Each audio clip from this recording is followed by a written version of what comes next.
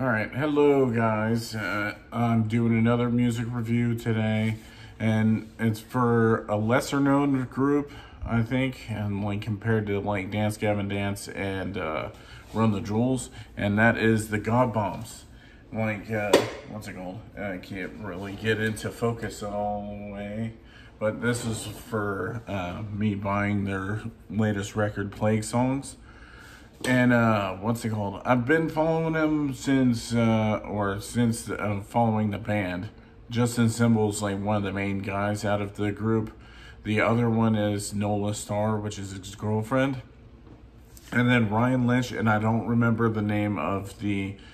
It's kind of horrible when I don't pay attention to this. I could have just looked it up beforehand, but I just didn't. But the bassist name, I don't remember the bassist name offhand. But when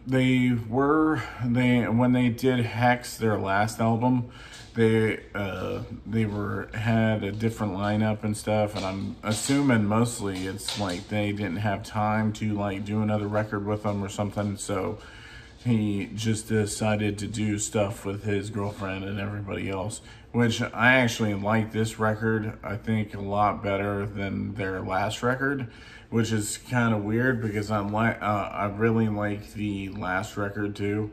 I haven't heard like every single song off of the other one because they have Hex and then Hex Deluxe, and I haven't been able to check out Hex Deluxe like completely yet. There's only been like a few songs that I've listened to off of it, but like I like Lowlights and Sociopath and stuff like that. Okay, Arrow, all trying to get up in frame and stuff. But what's it called? This album I actually enjoy a lot. I've been listening to it since it came, or at least since I bought it. I've been listening to it. It kind of gives me the whole, because he kind of like, it sounds like he listened to a lot of the same music that I grew up on listening to, like Marilyn Manson and Ministry and Nine Inch Nails and stuff like that. So you could definitely hear that in the music, is that he's actually like taking elements from these bands to do in his music too. And it's kind of weird with Nola Starr too. I don't know why, even though that it's not a great comparison anyway, but like she reminds me of, or she sounds like Courtney Love in a way, or at least in certain songs, like in Piss and stuff like that. I hear her voice and it kind of reminds me of her. And not like that's a bad thing, but it's just like the main thing that I ever think about, like whenever, because all the, like pretty much this whole record, it kind of gives me a Marilyn Manson, Nine Inch Nails, and Ministry vibe to it, and mixed with a little bit of punk too, thrown in, like, which is kind of weird because like, I don't know, seeing like where the vibe, where my elements, where I listen to it, I think of it, trying to think of it differently than most people, at least I would think, at least. But by far, Plague Song, the actual song, like, is probably my favorite so far.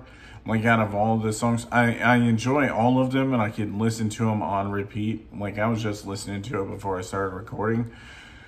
And it's mostly, like, I don't know what it is. With Plague Song, it's just, like, I think the chugga, like, guitar riffs and stuff like that in there, like, I think that's just, like, so good. Like, every time I hear it, I'm just like, yeah, okay, I could jam to this, like, constantly. And I've already been playing it at work and stuff like that because, like, I price stuff most times whenever I'm at work. So I get to listen to usually whenever I want, most of the time.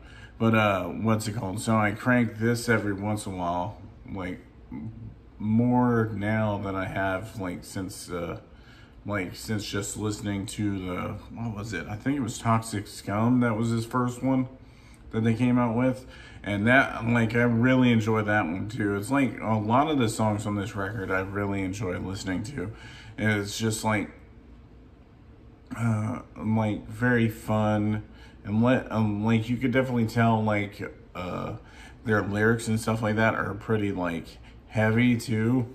like mostly because they talk about a lot of serious stuff. It sounds like in one of the songs, I can't remember which one, it sounds like they talk about a religion and stuff like that in there. Probably more like about the people that take it too far, or they try to justify their methods based on, because they listen that they're religious. They're like, oh yeah, you're a piece of shit because you don't like go to God or whatever, which I'm totally not, I'm like totally against anyway. I think everybody should be able to live their own life and enjoy it the way that they get it a lot of the time. But, you know, like you can't stop certain people from deciding to come up with their own ideals on things. Like that's the problem with a lot of stuff. And I think they deal with a lot of like rage and stuff like that. And that's mostly why it's more like he screams and she screams a lot too in this record. You could tell like a lot of pain and everything that they put into this record, like, and it really shows. Like, and that's a good thing. I always think that whenever you show pain in your music or like in your lyrics and stuff like that, then they will it comes across more, because everybody goes through pain and stuff like that. And when you hear stuff from somebody that it has went through the same thing, it makes you care about them that much more, you know? So, and I've been saying, like way too many times, sorry. It's like my vernacular, like most of the time. I always try to avoid it, but it's like constantly there. But once again, I just really enjoyed this record, and I definitely want to recommend it to people that have not listened to him before, because the last record that he came out with, like when it wasn't the God Bombs, he does his own side projects. His first one is mainly Justin Cymbal, his band part, but then at one point he was trying out rap it's kind of like trap metal, I guess, like you would consider it, or like, I don't know. It has like screaming rap, really. That's the easiest way to put it. So it's not like Ghostmane, but it's more like Scarlord and stuff like that. So if you enjoy that, then you would definitely enjoy Stardaddy, his side band or whatever, or a side group or a side solo project, whatever. It's so hard to like explain which one. But like, that's one thing I love about Justin Cymbal, is that he's constantly evolving, constantly trying to do different things, and definitely trying to put forth an effort and trying to get better. Like always constantly trying to get better with his music and trying to sound like just the best that he can be, it seems like. Like this one, and definitely his last record, I recommend for you guys to listen to. Most of his back catalog is really good anyway, especially if you love Ministry and you love Nine Inch Nails and stuff like that. You would definitely enjoy this band. First time I saw him, this is how I found out about him, was that I think it was in 2012 or 2013. They had a show with Blood on the Dance Floor, and it was like 7 people. Or 7 different bands that was there, and there wasn't a whole lot of people that showed up, because not a whole lot of people enjoyed Blood on the Dance Floor. I mostly enjoyed Blood on the Dance Floor because of their talking about fucking bitches all the time and the goofy side of them, rather than the serious side and whatever, even with all the controversies that have came up recently, not even recently, but anyway, I'm getting off subject.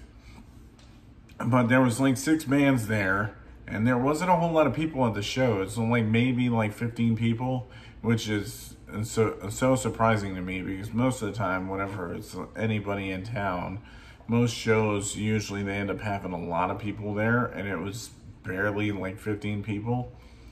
And he still went out like when I saw him. But anyway, so I saw him in 2013 And Justin Timberlake, even if he saw, because I think it was funny because at one point, right before he played, or like right before somebody else played, there was only like 5 or 6 people around.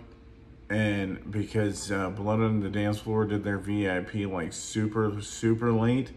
So there was barely anybody in there. And one of the friends that I met, like at that show, me and him were doing a circle pit with Justin Timberlake when there was nobody there.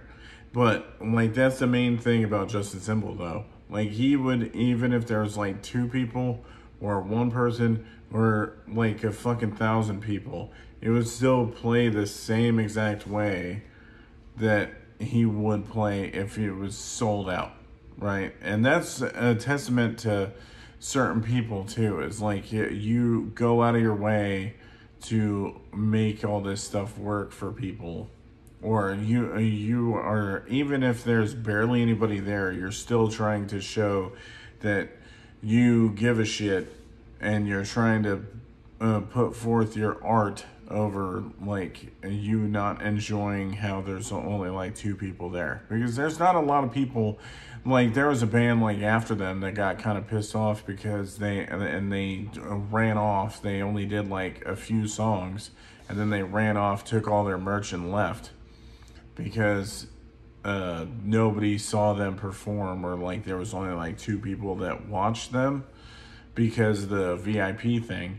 But what's it called? And he just went out and he was super nice to everybody. Like I didn't even have any money to like pay for any of his merch, and then he still took a picture with me and everything else.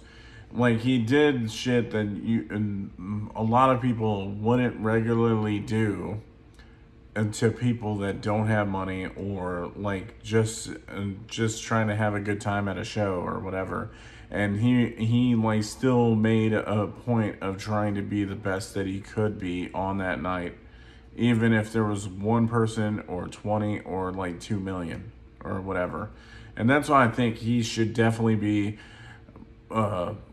he should be a lot higher. Like people need to listen to his music more because of him being that type of person. Like there's not that many people that I've met, like, because I love going to concerts and everything else. That's like one of my main pastimes, is going to like, especially metal shows, is to watch bands perform, because it's like my favorite thing to do is listen to music all the time.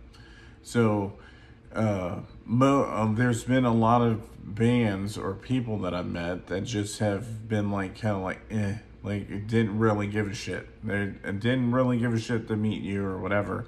And he was just like super chill, always talk to people. And even now, like because he just, if you listen to his music or whatever, and you could just add him on Facebook and stuff like that most of the time. I don't know if it's like closed now, but like they have like he has like a Facebook page where it's like for his fans and stuff like that, where he calls it the Fuckhead Army. I think at one point he was trying to think about changing it, but it just makes sense because especially a lot of his earlier work by himself, he did Voidhead and then he did Shithead, and I think he was trying to do Godhead at one point, like making like a 3-album thing for it or something. And that just hasn't happened, but I'm sure the way that he comes up with his music and stuff is just eventual, that he will be back up there doing the same thing. But I highly recommend this album to everybody that was watching this video, and even people that ain't. I just definitely think that he should get more notoriety, or I don't know if it's notoriety. I definitely think that more people should be listening to his music and buying his merch. Definitely buying his merch, because that's like the main thing that drives anybody to do any of the stuff. Because I definitely know if you even watch this, like listen to his this album and stuff like that with his all his bandmates and stuff like that. If you enjoy this stuff, go to his regular stuff, his Justin Timberlake page, and then his Store Daddy stuff. I'm sure that if you like the God Bomb stuff, you're gonna like all the other stuff. So that being said, I definitely I think I'm gonna end this here. I don't know exactly what my next video is gonna be about.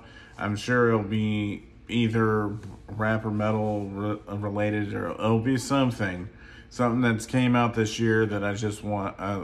I want to try to like comment to the lesser known bands and stuff like that, or like stuff that I enjoy or whatever of the past year, rather than everything that comes out. Like, I don't want to fucking recommend Justin Bieber and shit. I don't want to fucking listen to anything where it doesn't feel like there's no meaning to it or whatever. I definitely want to recommend stuff that not everybody actually gets to listen to a lot of the time, because I always try to go for the crazy bands and stuff like that not a lot of people have heard of. And like, if I wouldn't have went to this Blood on the Dance Floor show, I would have probably never knew about this dude too. And he's like one of the coolest people. His girlfriend seems awesome. Same with Ryan Lynch. And I'm sorry if Justin and everybody else in the band, if I don't remember your name, you can kick me later because I'm definitely going to be at another show whenever you guys come near me anyway. So you could always slap me in the face or something for not remembering your name. But but in all, I guess I'll just end it now. And hopefully, if you go to the Heart of Geek stuff, like, I'll leave it into the description or whatever. Everything's that Heart of Geek or whatever. We're just trying to build something out of all this, like trying to do music, gaming, and stuff like that. We're going to be doing a D&D series soon too. So if you're into Dungeons and Dragons stuff, you can always check that stuff out. And I'm sure that if you guys enjoy hearing like whatever I'm talking about music, just let me know if there's a certain band that you guys really enjoy in the comments, and I'll check them out. So at the I guess right now, I'll see you guys later in the next video. See you guys.